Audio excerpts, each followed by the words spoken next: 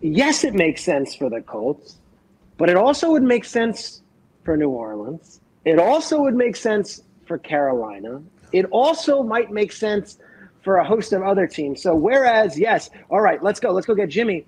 There's a market for Jimmy Garoppolo. And if you're the Indianapolis Colts, who have now had 5 quarterbacks in 5 years, are you the ones who are going to offer, without a first-round pick, enough to bring in Jimmy Garoppolo, who, by the way, is on a 1-year deal? Are we doing this again? Are we getting a quarterback again in the final year of his contract? I'm not sure Indianapolis is the lead dog on the Jimmy Garoppolo stakes, A, for what they can give up, and B, whether that's what they want, another 1-year stopgap with a quarterback, and then we got to do this again next year. McAfee's mumbling is so good in all these clips and his tank top. But I'll take it a step further than what Schrager said, John, on 5 quarterbacks in 5 years. This is going to be the 5th in 5 years. Wentz, Rivers, Brissett, Luck backwards, and then whoever is this year, 5 and 5. But the year before Brissett was Luck. The year before Luck was Brissett. The year before Brissett was Luck. The year before that, Hasselbeck, Matt started. Tim? It was Matt. Matt started more games than Luck did in 2015. Hasselbeck started he got injured, right? Luck started 7, yeah. So the last time the Colts have had the same quarterback lead them in starts in back-to-back years was 2013, 2014. Peyton Manning? Oh, that was Luck. No, it was Luck. Yeah, but okay. That's the last time it's happened. So when he talks about, are you going to do another 1 year potentially if you're Indy? Then maybe you don't. Maybe you like Jimmy and he's not a 1 year. But that's when he says that right there. I don't think the Colts are the league dog on Jimmy. Like, you listen to that clip and you go, God, maybe the Colts are willing to do something crazy for Derek Carr. Yeah, but they just don't have the ammo. They would rather have Derek Carr than Jimmy Garoppolo, but they don't have a first-round pick. And to me, not having a first-round pick, if I was Josh McDaniels, under no you talk career suicide.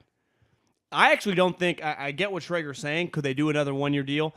I bet, like you just mentioned a little earlier, there is a tangible pressure on that franchise right now. Like, we got all these fucking Pro Bowlers, Pro Bowl guard, Pro Bowl running back, Pro Bowl D lineman, Pro Bowl linebacker, Pro Bowl, and these are legitimate Pro Bowlers, right? These aren't like, well, 7 guys bowed out and Mac Jones in the Pro Bowl. These are first ballot. Everyone goes Jonathan Taylor, Quentin Nelson, DeForest Buckner, Darius Leonard. We have a sweet team. So to me, it's like, is it ideal to go Jimmy Garoppolo, 5th quarterback in 5 years? Well, we're probably not getting some guys like, this guy's going to be our quarterback for the next 4 years. Because honestly, most people thought that with Carson Wentz. When they got Carson Wentz, I'm like, well, even if this goes a little weird, you got him for a couple of years, figure it out. And I'd say the majority of the year, it's like, well, they're fine with Carson for the next couple of years. And then the way it ended, why not just, if you go, well, Jimmy just got the Niners to the playoffs. If he can just get to the playoffs, we'll worry about next year. Wouldn't that be your mindset? Like, obviously, you'd rather get Derek Carr and sign him for 4 years. That's not more than likely going to be an option. Yes, I do think. I just think you got to live kind of in the moment almost with Jimmy. I also think you could say, how do you get a first rounder if you're Indy? You have now 2/3 plus you have the 42nd pick, the 10th pick of the second round. Could you get a first rounder with some of what you got from Carson and then use that first rounder as part of a package to get Derek? Would you rather do that than trade? I don't know what a third. We'll get to Jimmy's value. A second for Jimmy Garoppolo, where Derek Carr is the quarterback of this franchise for the next 7 years. If somehow they pulled off that'd be an incredible move. They would extend him immediately. They would. Yeah. And I think, look, what I just read, they haven't had the same quarterback start the most lead them in starts in back-to-back years since 2013, 2014. I understand why he'd be worth more to the Colts in that situation. So you'd go all the options then, non and established. I bet they were sniffing around Matt Ryan. Right? To me, Matt Ryan could just give him a couple years. Like, really, Matt Ryan, I saw it kind of floating out there. Like, that would make some sense. You just get rid of Carson, and you just get a normal guy, some physical flaws, but just gives you a quarterback for a couple years, right?